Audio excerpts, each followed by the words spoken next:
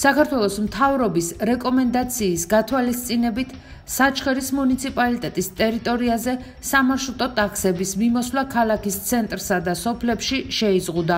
აღნიშნული შეზღუდვის მიზეზი კორონავირუსია. ვირუსის გავრცელების თავიდან აცილების მიზნით სახელმწიფო იძულებულია გასცეს მსგავსი რეკომენდაციები. მოსახლეობას ვთხოვთ გაგებით მოეკიდონ ქვეყანაში შექმნილ მდგომარეობას და უკიდურესი აუცილებლობის გარდა თავი შეიკავონ გადაადგილებისგან, აცხადებენ საჩხერის მუნიციპალიტეტის თვითმმართველობაში. განცხადება გაავრცელა ჭიათურის სატრანსპორტო კომპანიამაც. გაცნობებთ, რომ ახალი ტიპის კორონავირუსის გავრცელების შეზღუდვის მიზნით მთავრობის რეკომენდაციების გათვალისწინებით 2020 წლის 18 მარტიდან ჭიათურის მუნიციპალური ტრანსპორტი წყვეტს მუშაობას. გთხოვთ გაგებით მოეკიდოთ აღნიშნულ გადაწყვეტილებას, ჩვენ კი ბოდიშს გიხდით შექმნილი დისკომფორტისთვის, წერია ჭიათურის სატრანსპორტო კომპანიის მიერ გავრცელებულ განცხადებაში.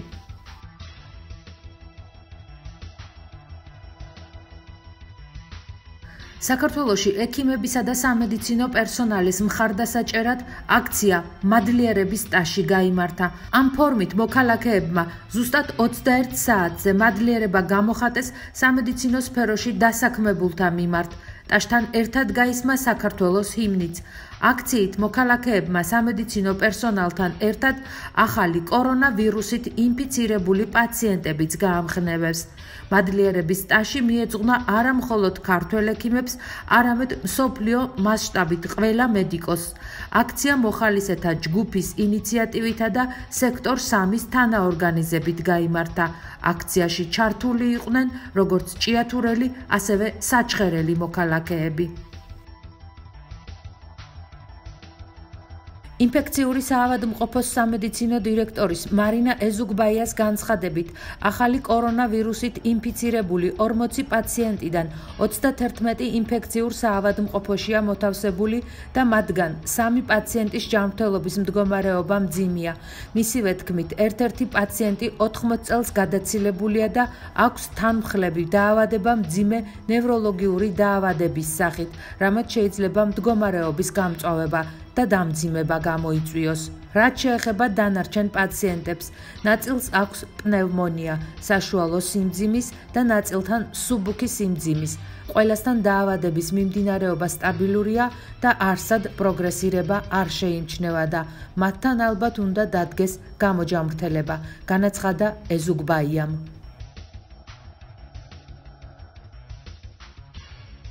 შინაგან საქმეთა სამინისტრო საქართველოს მთავრობის უწყებათა შორის საბჭოს მიერ მიღებული გადაწყვეტილებისა და რეკომენდაციების აღსრულების მიზნით 24 საათიან საგანგებო რეჟიმში მუშაობას განაგრძობს. სამინისტროს თანამშრომლები დაავადებათა კონტროლის ეროვნულ ცენტრთან ერთად ახალი კორონავირუსის შესაძლო გავრცელების პრევენციის მიზნით საქართველოს მასშტაბით თვითიზოლაციაში მყოფი მოქალაქეების მონიტორინგს აქტიურად ახორციელებენ. შეგახსენებთ, რომ საქართველოს ტერიტორიაზე მყოფი ყველა პირი ვალდებულია დაემორჩილოს საზოგადოებრივი ჯანმრთელობის სფეროში მოქმედ საქართველოს კანონმდებლობის მოთხოვნებს და პატივისცეს საზოგადოებრივი ჯანმრთელობის სამსახურის გადაწყვეტილებებს. შინაგან საქმეთა სამინისტრო მოუწოდებს მოქალაქეებს გამოიჩინონ მაღალი საზოგადოებრივი პასუხისმგებლობა და დაემორჩილონ აღნიშნულ რეგულაციებს.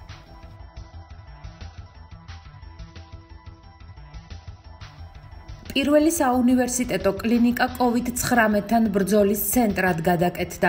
როგორც კლინიკის გენერალურმა დირექტორმა ლევან რატიანმა განაცხადა, ამ ეტაპზე საუნივერსიტეტო კლინიკაში კორონავირუსით ინფიცირებული 3 პაციენტია მოთავსებული. სამივეს მდგომარეობა დამაკმაყოფილებელია. ამ ეტაპზე ჩვენთან კორონავირუსით ინფიცირებული 3 პაციენტია მოთავსებული. 2 პაციენტის მდგომარეობა შედარებით მძიმე იყო, მაგრამ მკურნალობის შედეგად დადებითი დინამიკა გვაქვს მიღწეული. პირველი პაციენტი 47 წლის ქალი, რომელიც შემოსულია შემოყვანის დროს მისი მდგომარეობა იყო მძიმე. გამოხატული იყო სუნთქვის მწვავე უკმარისობა. ამ ეტაპისთვის სუნთქვის მწვავე უკმარისობის კლინიკის ხარისხი შემცირებულია. მდგომარეობა გაუმჯობესებულია. სამივე პაციენტის მიმართ დადებითი კლინიკური ლაბორატორიული მაჩვენებელია.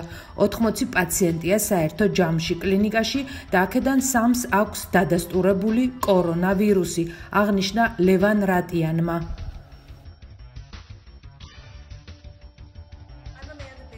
მედია საშუალებები კორონავირუსის გავრცელების ფონზე მუშაობის განსაკუთრებულ რეჟიმზე გადადიან. ამასთან დაკავშირებით ამერიკის ხმის დირექტორმა ამანდა ბენეტმა აუდიტორიას მიმართა.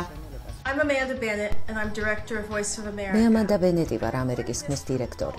ამ ვიდეოს სახში ვწერ, რადგან ჩვენთან ამერიკის ხმაში თითქმის ყველა დისტანციურად მუშაობთ, რათა დავეხმაროთ კორონავირუსის გავრცელების შენელებას, რომელიც, როგორც ვიცი, ბევრ თქვენგანზე და თქვენი ოჯახის წევრებზე ახდენს გავლენას.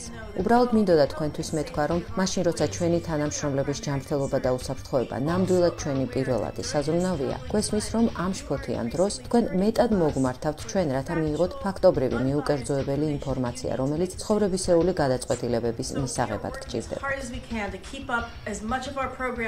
ამიტომ თავდაუზოგავად მუშაობთ, რომ გადაცემების რაც შეიძლება დიდი წილი შევინარჩუნოთ. შეიძლება შენიშნოთ გარკვეული ცვლილებები პროგრამებში, შესაძლოა ზოგი გადაცემა ეთერში დროებით არ გავიდეს. გაცნობებთ, სად შეიძლება მათი ნახვა. მინდა ყველას გისურვოთ კარგი იղბალი და კარგი ჯანმრთელობა. ყველას დიდი მადლობა. იმედია თქვენთვის მუშაობას გავაგრძელებთ. მადლობა. Thank you.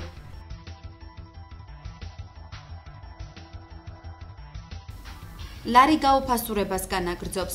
18 მარტის ვაჭრობის შედეგად ეროვნულმა ბანკმა ლარის ახალი ოფიციალური გაცვლითი კურსი დაადგინა, რომლის მიხედვით დღეს 1 ამერიკული დოლარის ღირებულებამ 3 ლარი და 18 თეთრი შეადგინა. 1 ევრო კი 3 ლარი და 59 თეთრი ღირდა.